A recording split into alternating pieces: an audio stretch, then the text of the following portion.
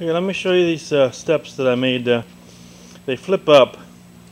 What I did is came in here and laid it out. It's not the normal set of steps layout with a 10-inch or 7-inch rise and a 10-inch or 11-inch tread. These I had to make fit behind this 4-foot flat. So it's pretty much a 12-12. For every 12 inches of rise is the 12 inches of run. So what I had to do is use, it's pretty much at a 45-degree angle from there to there.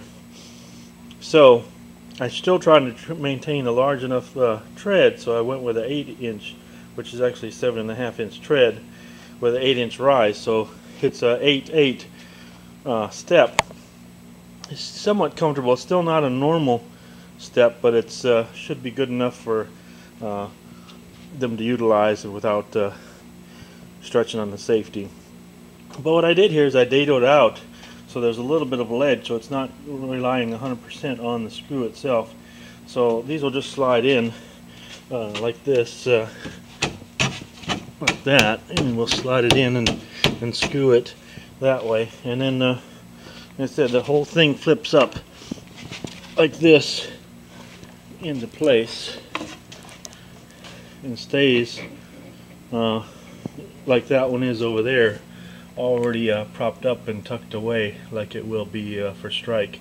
And then the whole set piece goes into the gap between the two sides of the street on both sides of the Emporium.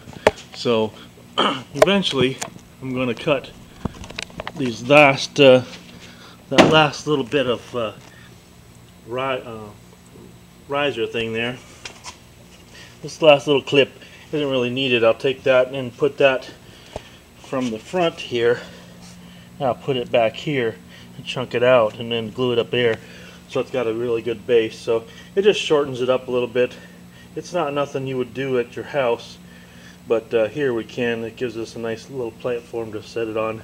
I pre-drilled the screws here so they go in nicely, and then put a little ledge here so when the steps do sit right, it kind of helps lay it flat, doesn't put so much stress on these hinges. I'm probably going to at a later time put another 2x4 from there and then back down as a full platform, and probably be useful for a little handrail for the actors to go up. But it's pretty much ready to put the last two set of steps in and then paint it, and that's pretty good progress for the bridge. You see, I still have to paint the rest of these flats up here, as well as putting a cap on those columns, and then we're pretty much ready to start the back.